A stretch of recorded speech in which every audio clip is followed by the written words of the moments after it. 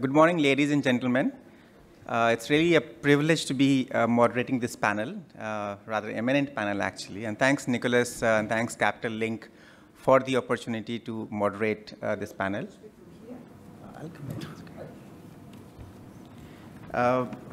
So I have a very brief presentation to just set the background of the panel discussion. But before I do the presentation, may I have a very quick self-introduction by the panelists, maybe beginning with Kyriacos. Hi, good day to everyone. Again, thanks to Capital Link, thanks to Nicholas for the invitation. We ourselves, as many of you in here, residing in Singapore, we are very pleased that we see this forum become a success story, becoming an annual event, and that's quite pleasing. With regards to myself, I'm coming from the Shell group of companies with many companies in many segments of the shipping. In particular, I'm involved in the multi-purpose specialized heavy lift sector. The reason I'm on this panel, we have 24 years of experience dealing with Southeast Asia. This is one of our core markets for our company. Over the years, we transferred and we transported millions and millions of dry cargoes in all commodities, including heavy lift, over-dimensional cargoes, bulk, even containers at times when the container market was good. So we have extensive experience with Southeast Asia, a region that is really promising for the future as well. Thank you. Charles? Thank you, Jay. Thank you for welcoming us here today. I'm the chairman and CEO of Epic Gas. We're headquartered here in Singapore with offices in Manila and London and Tokyo. We move LPG and petchems on a global basis, but significantly also in Southeast Asia. And my job as CEO, I guess, is to provide safe, high-quality services to our customers on a global basis. And I'm very well supported here in Singapore by a strong team in our head office. Hand over to Martyn. Martyn. Thank you. I'm Martyn Wade. I'm the CEO of Grindrod Shipping Holdings, which trades under two divisions, Island View Shipping, which has 35 Handies, Supermax, Ultramax, and Unicorn Tankers, which has 9 MRs. We're Singapore domiciled. We listed on the NASDAQ, was a spin-off from our parent company in June last year. And we have a 40-year track record on the dry side, a 70-year track record on the earnings side, trading internationally. And as an owner, I can't resist it, my colleague says, we are not believers in scrubbers. Thank you. Yaseen. Thank you. Yaseen Anwar. I'm the non-shipping expert on this panel, so I'm the token illiterate person. But nevertheless, my background is more in the banking field, corporate banking. I started in Chase Manhattan Bank, or JP Morgan Chase in New York. Worked then after that 15 years with Bank of America in Europe and the United States. Only had one shipping loan that I made in my youthful years. From the private sector, I moved on to become a regulator as Central Bank of Pakistan, where I spent 7 years and became a governor of the central bank and formed policy decisions. And now I'm back to the private sector, where I was asked by the Industrial Commercial Bank of China to become their advisor out of Singapore and a couple of other places. So I do a little bit of strategic guidance to the bank in terms of where they should be doing business and how to regulate the industry, which is, of course, after the global financial crisis, has become quite a challenge for everybody in different global markets. So I'm delighted to be here, and we're glad to contribute to some of the input for the shipping industry. Thank you. Great, thank you. So as you can see, we really have a great panel out here, which will talk about what are the opportunities in this region. So before we set out, very quick introduction to the region. What you see here in the line chart is the growth in the regional GDP of ASEAN countries. And largely in about 6-7 years, the GDP has actually been well above 4.5%. There is a bit of, you see a moderate growth that we expect in 2019. And that moderate growth is probably mainly spurred by the moderation in trade, and to an extent also the impact of US-China trade spat, which we will hear about a little bit later. But if you look at next 4 or 5 years expectations, the expectation is that the growth rate will remain well above 5%. So that's a very healthy growth rate for the region. So what you see, a cobweb here, a little bit of a cobweb, which is showing you the inflation of various economies. So most of these economies have had the inflation of about 4% or lesser. And inflation of about 4%, I would say, is moderate. And I think Yaseen can go on for hours and hours and tell you that a modest dose of inflation is healthy for the economies. What you see here is the growth in the trade in the ASEAN. As you can see, there has been a massive growth, say in 2000, from about $700 billion to about $2.5 billion in 2017. Roughly the growth of about 7 to 7.5% per annum. And if you look at some of the other key factors which has affected or which has really led to the massive development in this region, all these about 10 economies are well above $3 trillion economy actually. The foreign direct investment today has reached about $137 billion, has a very a good population of about 650 billion people. If you look at the economies of this region, Singapore remains second most competitive economy in the world. In terms of ease of doing business, again, Singapore is second. And if you look at risk rating, Singapore has, you can say, nearly no risk as such. And other economies also has a very low risk. And most of these economies have really been improving over the years in terms of their risk profile or in terms of competitiveness. And certainly English is the prime language and official language of ASEAN, which is a critical element in the growth of trade and the development. So with this, I close my presentation, and I'll start with the questions to the panel. And the first question that I would like to pose is, what are the opportunities you see in terms of in this region? Maybe beginning with Kyriacos? I think your presentation just says it all. Here in Southeast Asia, we have all the fundamentals in place. I think all the landscape here with regards to certain key areas are in place, and that ensures future growth. We have seen in your presentation that there is a steady growth coming up. We have seen that there is massive foreign investments in this region. We see that the increasing ease of doing business in Southeast Asia. And I will add also that Southeast Asia is getting more prepared. They've done a lot of work on the political front. They came across to a number and various trade agreements, which sets the pace again for future growth. And they have been well prepared for that. With the upcoming worldwide events taking place, they now come into a stage where they have a significant impact as well as contribution to the global economy. They're in the crossroads of the main trade lanes. And if you look into specific vertical industry sectors, whichever you point, whether this is oil and gas, whether this is mining, commodity trading, whether this is manufacturing, whether this is infrastructure, construction, financial services, it's a booming market over the last years, and I think the positive sentiment is still there. So whichever industry sector you see, everybody will witness that, yeah, Southeast Asia is their primary market, it's their is their core market in certain areas, and it's there to continue. So I have mentioned those industry sectors becoming trading opportunity for the long run as well.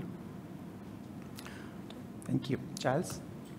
Thank you. Please let me indulge you for a few minutes by just talking around LPG and what that means in the region. So on a global basis, maybe to wind back up a bit, global LPG seaborne trade is around 100 million tons this year. It will pass 100 million tons. If we wind back 5 years, it was maybe 70 million tons. So global growth has been substantial, and that's been on the back of increased oil and natural gas exploration, LPG being distinct from LNG, but coming from the same place. If we look regionally, any country we choose to pick in the region around Southeast Asia has seen distinct demand growth for LPG over the time frame as well. And that's varied from 4 to 12% on average in a number of the nearby economies on a year-to-year. But each country each year is vying for the record growth. And for instance, the award last year went to Bangladesh, where we saw 70% growth in 1 year, where increased imports went from 500,000 tons to 850,000 tons in 1 year. Generally speaking, on short sea, smaller short sea vessels, typical to those that are run by Epic Gas. If we then sort of also look at what else has been going on in the region from the size of ships that are used, we've seen increasing ship sizes. So if we wind back again 3-4 years, only a short space of time, we typically run 3,000, 5,000, 7,000 and 11,000 cubic meter vessels. So the full spectrum of smaller gas ships. 3-4 years ago, there were no larger vessels trading in Asia whatsoever. There were no 7,000, no 11,000 cubic meter vessels. Right now, 1/3 of the global fleet is actually trading in Asia, in 30 different ports. So there's been significant investment taking place in Southeast Asian countries, whether that's Vietnam, Thailand, Indonesia, Philippines, India, Bangladesh, Sri Lanka, Pakistan, and so on. And that's enabled larger volumes of LPG to be delivered. LPG, I should have said, of course, is primarily used in cooking, heating, auto gas, small-scale power plant projects. It's ideally suited to a lot of the countries in the region because it's easy to deliver in bottle form to rural or remote communities, and it's cheaper to deliver than LNG. So from our point of view, we've seen significant investment into smaller ports, significant growth in LPG demand, and we believe that the future, especially built on the slides you've just shown us, Jay, is strong. Yeah, thank you. Martyn, you're a South African company. I mean, origin is South Africa. So how do you see the opportunities in this region? Well, from a dry cargo perspective, it's very much about coal. To be honest, it's Indonesia, 428 million tons of exports last year, 120 million tons to China, 71 million tons to other Southeast Asian economies, also now shipping a couple of million tons growing to Pakistan. It is phenomenal how important Indonesia is, and the coal. And then you tag onto that Philippines, 30 million tons of nickel ore going out a year. Malaysia just lifted their mining ban. Indonesia, close on 15 million tons of nickel ore last year. It's a hugely important area. Yes, you're right. If we then kind of include South Africa, Middle East, India, again, the whole area is coal, it's minerals. South Africa, obviously exporting coal. An industry that used to export to Europe is now predominantly targeting India and Pakistan. Manganese ore, Chinese manganese ore imports in January hit 3 million tons for the first time. And it's interesting, the whole dry bulk market at the moment, in terms of the minor bulks, obviously there's been issues with iron ore and coal. But if you take the minor bulks of copper conch, nickel ore, bauxite, coking coal, all of them up were between 23 and 28% year on year in January, February. So in the minor bulks, there is no issue. It appears to be in the major bulks and maybe confidence. But the whole potential, yes, a lot of it revolves around China. But when you take, what do we got? You've got Vietnamese coal imports up 12 million tons last year alone. Thailand at 25 million. This is a very interlinked area. A lot will depend on China, but each country is growing, and it's the basic raw materials that we ship on the smaller sizes, so hugely important. So Yaseen, you are really at the heart of Belt and Road Initiative, and I guess there cannot be any more qualified person than you to really talk about it. So what do you see in terms of Belt and Road Initiative? What opportunities does it bring in Southeast Asia? Okay, thank you. Well, Martyn touched on a couple of points that are very valid, and I'll explain how the Belt and Road Initiative fits into this. Since the global financial crisis I mentioned, there's been a sea change, a shift in terms of where the trade flows will be, and in terms of the Western Hemisphere and the growth rates in Asia, and particularly ASEAN region. As we all know, I won't repeat them because you touched on Jay already, is the growth rates in Asia will be where the future will be. ASEAN population, as you mentioned earlier, is about 600+ million, and that is the third largest market in this region after China and India. The Belt Road Initiative is a $3 trillion effort that comprises of 70 countries, 65% of the GDP, and about 40% of the global trade. This particular effort will give you a highlight of how the resources are going to be spread out with leveraging multilateral availability. The private equity, for example, has about $50 billion available, but only $1 billion has been allocated because most of the transactions are not bankable. Now, in terms of the China, as touched on earlier, how it will be a pivotal player, if you look at 1980 to 2016, the growth rates of the world were about 3.5%. If you take China out of the equation, it was only 2.7%. Even China slowing down to about 6.2% for a $13.5 trillion economy grows faster than a 10% rate for a $2 trillion economy. That's simple math. So in terms of this region itself, one has to look at ASEAN region where an increase in trade took place by about 12%. But intra-regional trade is very important, and that is only about 24%, unlike NAFTA and Europe, which is about 57 to 63%. This needs a correction, and that's the direction that will take place. BRI, Belt Road Initiative, is an effort that focuses on infrastructure. Infrastructure is the backbone of the economy. ASEAN region at the moment is primarily SME-driven. Thailand and Vietnam are 90% registered companies, 99% are SMEs. In the case of infrastructure, urbanization in ASEAN region is only about 40%. The international standard is about 60%. Singapore, of course, is much higher, close to 90% plus. But what is going to happen between now and 2050?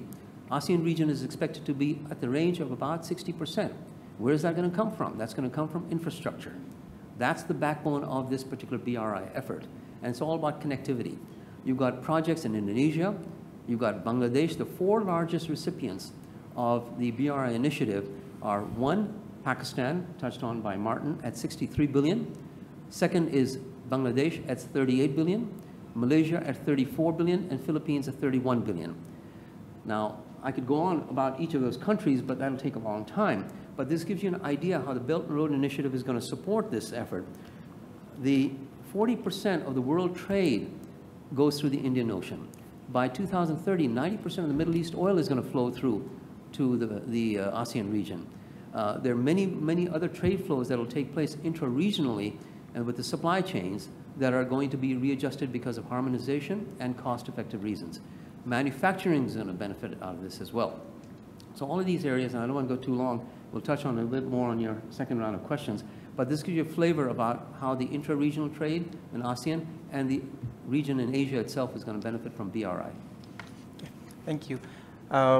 Would any one of you want to focus on BRI and its impact on your respective sectors? Kyriacos, do you want to? Yeah, if I make a special reference on our sector, we are really pleased to see the infrastructure coming down. As Yaseen mentions, this BRI initiative, the Belt Road Initiative, what brings into this region is massive infrastructure projects, and that involves again along many industry sectors. I mean, from rails and into port infrastructure, into even oil and gas and other constructions and manufacturing. We are in the specialized heavy lift sector. We have placed already quite significant fleet around the area. As I said before, it is in the crossroads of all our trade lanes, and we have put in place already a number of various service models, including liner schedules, including semi-liner and tramp chartering to tailor for tailor-made voyages in place, and we have been quite active in this region. Infrastructure is one main focus for the heavy lift industry, and it has been our bread and butter over the last years. So Charles, have you seen its impact on your industry? Yeah, whenever I sit down with our customers, we're very involved in the intra-movement of cargo, the intra-regional movement of cargo, which is what Yaseen was referring to at one point, I think. And we're doing about, an average sea voyage is around about 6 days for us. We're doing 2,700 port calls a year on a fleet of 40 ships. So it's a very intensive intra-regional trade. And whenever we talk to our customers, they've all got projects, plans, ideas for investment in new terminals, expansion, distribution, bottling plants, supply chains. So it's a very exciting time. And it's also good to hear that some of the projects aren't necessarily going to get past the hurdle for investment, because you want them to be controlled and delivered in a way that's successful for the long term. But if we look at the region as a whole also, we've also seen an increase in transshipment operations, for instance, where big ships are brought into the region to take the heavy lift, if you like, on the miles. And then the smaller vessels are involved in regional distribution, so hub and spoke. So we've seen the sector, the LPG sector in Southeast Asia, we've seen a significant increase from almost zero of our operations 4 to 5 years ago being transshipment to around about 18% of them being in a transshipment methodology these days. So that's taking LPG from big ships into small ships to get them into the smaller ports, which are typical for the region. Martyn? Absolutely critical for the, to be honest, for the future of shipping. If we're ever going to get another good market, it's important that the Belt Road Initiative does survive. We talked about Pakistan, suddenly coal-fired power stations out of nowhere. But it's not without issues, as we've seen with Sri Lanka, where Sri Lanka lost a port because it couldn't afford the terms. We've now seen with the Maldives, where a change of government has also looked at the terms and has balked at paying. Vietnam has declined. So hugely important. However, I think what countries have to do now is just look at the small print and make sure they can afford to do it.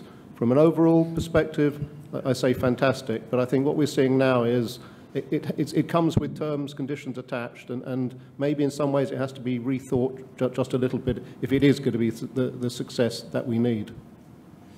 Yeah. Now, what we see is, of course, there has been an increasing globalization. Despite that, there have been also talk about anti-globalization as well. But we do see that the US-China trade war has led to moderation in growth rate at a lot of places, and it seems it may be coming into Southeast Asia as well. So would you feel that there is going to be any positive or a negative impact of US-China trade war? Kyriacos. US-China tensions, I think it has both negative and positive impact on Asian countries. I mean, US and China are the first biggest two major partners of the area, so any slowdown in either or both coming from these tensions will have definitely a direct impact on the economies of Southeast Asian nations. On the other side, I have the trend to see more on the positive side.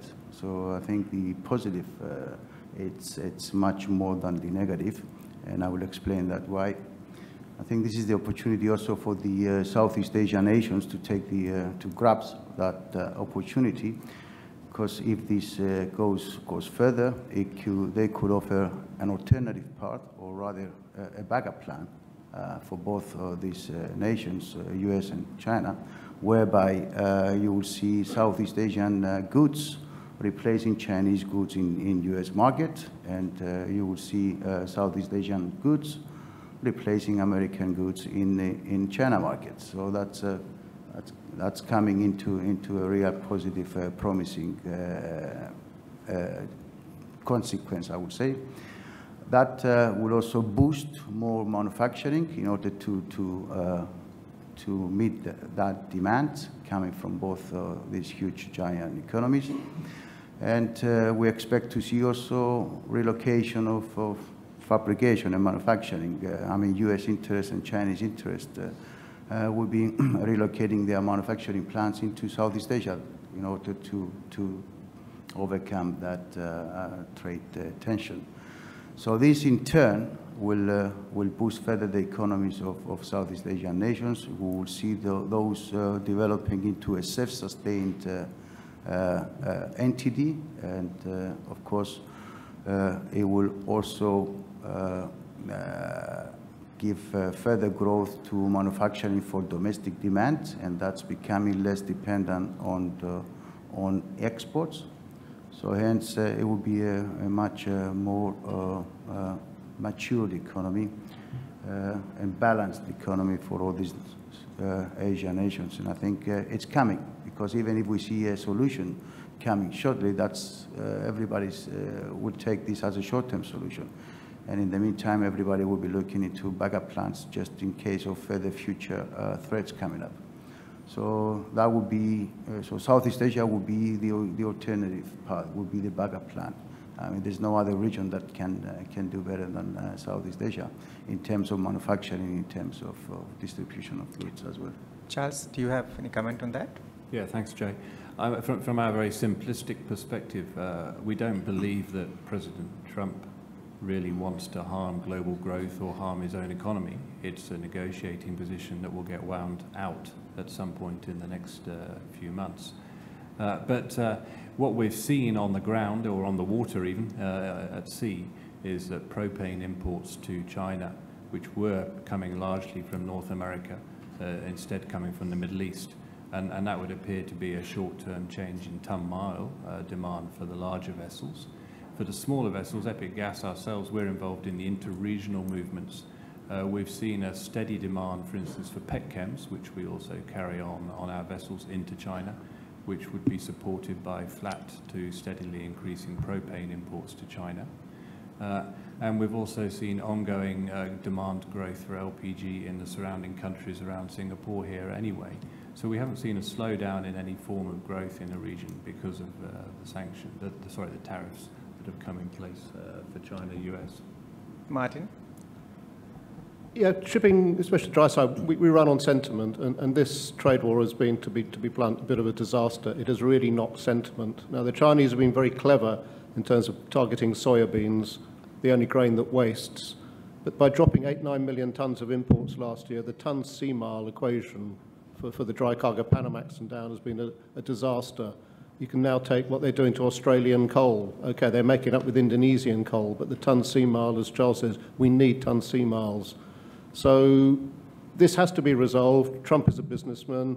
I'm convinced he'll do the greatest ever, best ever trade deal at some point, and I think the sentiment will improve. But at the moment, it is a problem. And I would like to think that Trump, with election coming up, he might even rope in some Chinese infrastructure spending in America.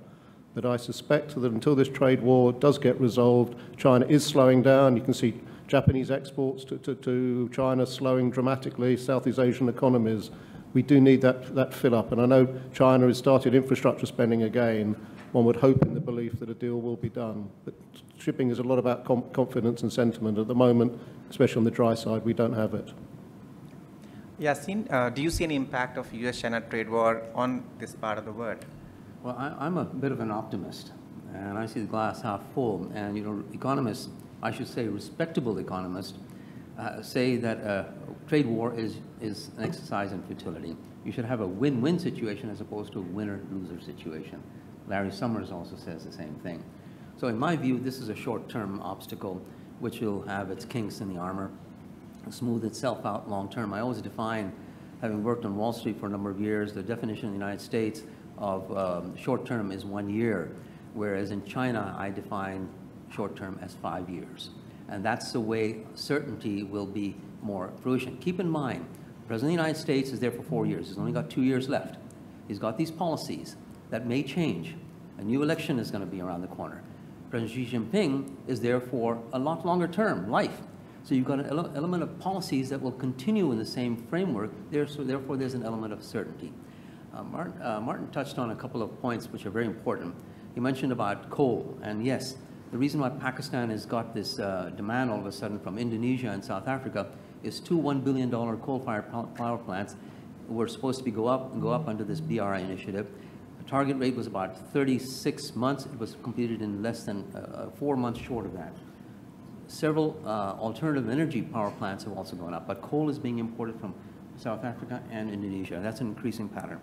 Africa is another area. Last year, 170 billion trade took place between Africa and China, a 14% increase. Up to end of last year, it was up by 20%. Just to highlight about this BRI again, today, China represents the #1 export partner for more than 75 countries compared to only 2 countries 20 years back. That's the sea change that is taking place. More than 40, I'll be attending a BRI conference in about 3 weeks' time in Beijing that's hosted by President Xi Jinping. Over 40 heads of states are going to be attending that. Again, that is an impetus that most countries desire. Why? Because some of these countries under the BRI initiative are short of resources. The resources are not coming out of the Western Hemisphere, Europe, or the United States, because banks under the regulatory controls are somewhat risk-averse. They don't have the capital to commit to long-term projects. Chinese institutions do, and the BRI supports that. That resource base, I compare it to a fellow Wharton alumni, and Donald Trump went to the same school, but he graduated by the time I got there. But Milken, Junk Bond King, came out with a great product to allow access to junk bond or below investment grade companies that trapped cash and could not access capital to build up their resources. That was a great product that spread into the industry in a wide array of products. Same thing, BRI, analogous to that, I say, has a resource base to allow countries that are not investment grade, who don't have access to capital for the Eurobond market because they're below investment grade, to tap the markets for this resource, to fuel their economy, fuel the infrastructure, to create employment, and for inclusive growth. That's where it's going to come from these countries. And I can't understand, I can't fathom why anybody would want to halt that particular effort, because it helps grow the emerging markets, will generate the jobs as well as the demand for products that increase the shipping flows that are obviously in demand. Duisburg in Germany, 80% of the trains that go from China go to Duisburg. Why? Because it's the largest inland port that is structured for Europe. Last year, Piraeus processed 4 million containers alone to distribute to the various ports around in the European area. Dubai itself has 4,500 companies registered from China in the UAE. Pakistan has over 500. So this is a shift that I don't think any trade war is going to be able to stop this juggernaut. So I'm optimistic towards this, and I feel there'll be opportunities for shipping that'll come out from this. Thank you. So we just have about 1.5 minutes left. So may I open floor for questions? If you have any questions, please raise your hands.